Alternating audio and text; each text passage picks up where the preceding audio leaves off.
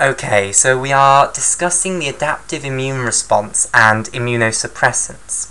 Okay, so we are just looking at the adaptive immune response to intracellular pathogens which are actually within the cytoplasm of cells. And we've discussed that a professional antigen-presenting cell at the site of infection will end up getting infected by this intracellular pathogen, and therefore will end up with antigens of this intracellular pathogen within its cytoplasm. Now, it will chop up these antigens and present them on MHC class 1, and it will also have co-stimulatory molecules such as B7.1 or B7.2 and CD40 on its surface, due to the fact that the pathogen will also have PAMPs associated with it, which will activate pattern recognition receptors on the professional antigen presenting cell.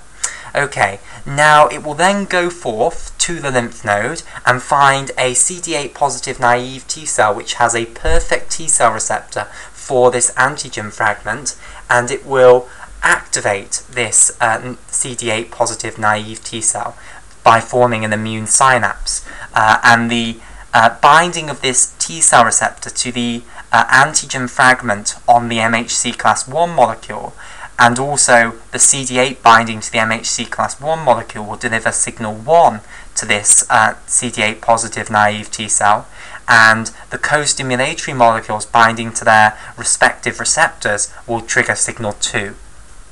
Now, signal 1 and signal 2 together will do exactly the same as they did in the CD4 positive T cell case. It will induce the production of interleukin 2 and also the interleukin 2 receptor alpha component. Okay, the interleukin 2 receptor alpha component will then form the complete interleukin 2 receptor by binding to the beta and gamma components which are already assembled in the cell membrane of the naive CD8 positive T cell.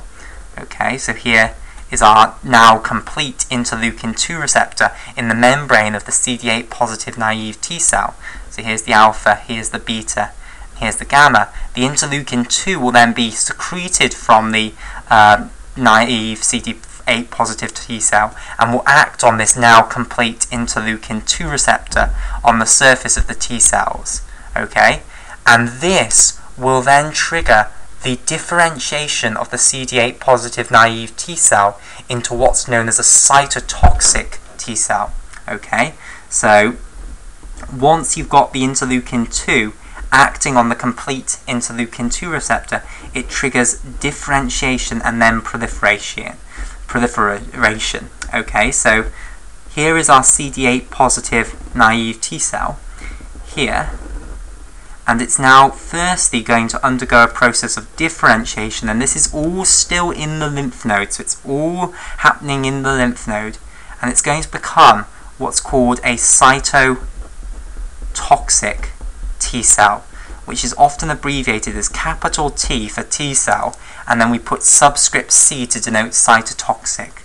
Okay, and this process of going from being a CD8 positive naive T cell to being a cytotoxic T cell is differentiation. Okay, and then what happens is that this cytotoxic T cell will proliferate and proliferate and proliferate within the lymph node. So you're going to get a huge, great population of cytotoxic T cells. Okay, so then what will happen is these cytotoxic T cells, which are all armed against this specific antigen fragment, they all have a T cell receptor that is targeted against this specific antigen fragment here. Okay, they will start going into the bloodstream. So they'll leave the lymph node and go into the bloodstream. And they'll circulate in the bloodstream for a while, but then gradually they'll be moved out of the bloodstream by the endothelial cells of the blood vessels in the infected site, basically. So at the site of infection, the blood vessels will be recruiting leukocytes from the blood, and these cytotoxic T lymphocytes will be moved from the blood into the interstitial fluid of the infected area. So they're going to go into, not that, the interstitial fluid, okay, and then they're going to go to infected cells, okay. So what are they actually going to do once they get to the site of infection? Well, basically, this is quite horrible. They are going to cause the death of cells which are infected with the pathogen.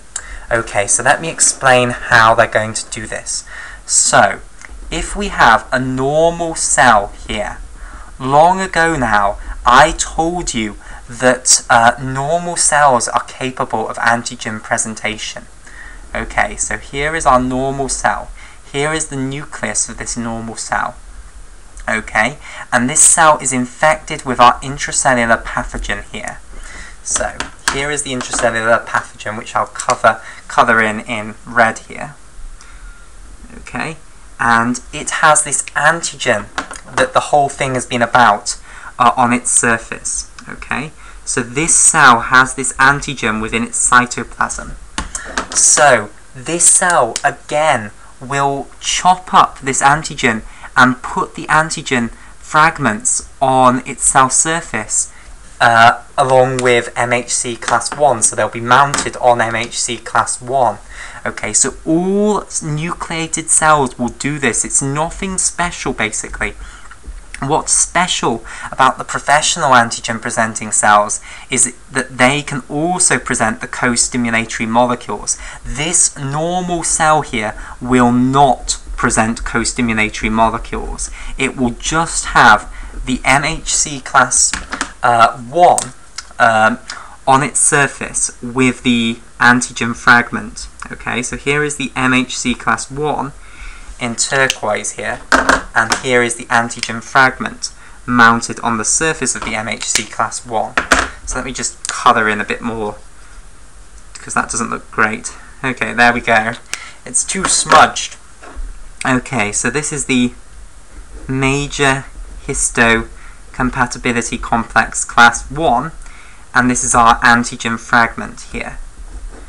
Okay, so what's now going to happen is that this one of these cytotoxic T cells is going to come up to this infected cell. So here comes the cytotoxic T cell, and this is not good news for this infected cell. Okay, so here comes the cytotoxic T cell, and it has a T cell receptor on its surface which is complementary for this exact antigen fragment here. Okay, so what will happen is the T cell receptor will bind to the antigen fragment that is displayed on the MHC class 1 on the surface of the infected cell. Okay, and also the cytotoxic T cell has CD8 on its surface, and this will also bind to the MHC class 1.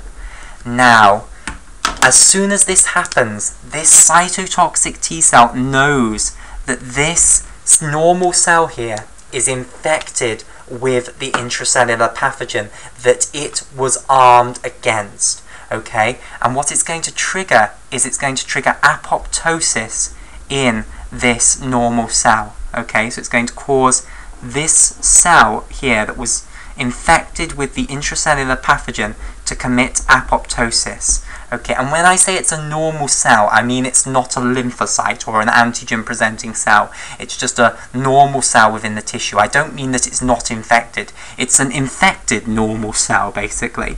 So it's not a normal cell, really. It's an infected cell, would probably be a better name for it. So it's going to cause apoptosis of the infected cell here. Now, why is that a good idea?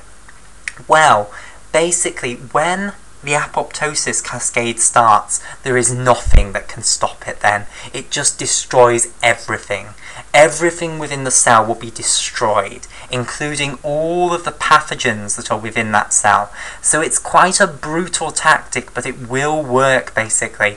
If the pathogen is intracellular and it's within the cytoplasm of a whole bunch of cells, then if you cause all of those cells to commit apoptosis, then they will destroy the pathogen in the process of committing apoptosis. So you'll wipe the pathogen out. Now it's brutal on the poor cells that got infected because they're going to have to die.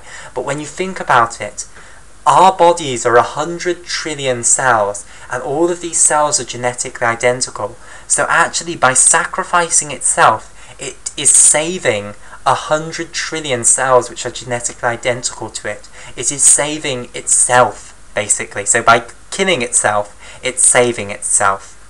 Okay, so this is the way that you clear intracellular pathogens that are within the cytoplasm of cells. These cytotoxic T cells are recruited to the site of infection, and they cause the cells that are infected to commit apoptosis, and this is the way that they find the cells which have been infected, by locating the cells that have the antigen fragment to which they are armed against mounted on MHC class 1. Now note that you do not need any co-stimulatory molecules. This normal cell here, which is infected, will not be able to produce co-stimulatory molecules. All that this cytotoxic T cell needs to see in order to give the command for this cell to commit apoptosis is the antigen fragment on the surface of MHC class 1. Okay, and by the way, this apoptosis is induced via the extrinsic pathway. So the cytotoxic T cell will have, it will induce it through the Fas ligand pathway. Okay, so it will have the Fas ligand on its surface, and it will bind to the Fas receptors on the surface of this cell, and that will trigger the apoptosis pathway. And if you'd like to know more about the Fas ligand pathway, I have an entire video on that pathway in my cancer playlist. Okay, in the next video then, we will now turn our attention to the immunosuppressants. We have seen these three adaptive immune responses to these three separate types of pathogens now, and that concludes our discussion of the adaptive immune system in Pure. But now we'll move on to how the immunosuppressants work.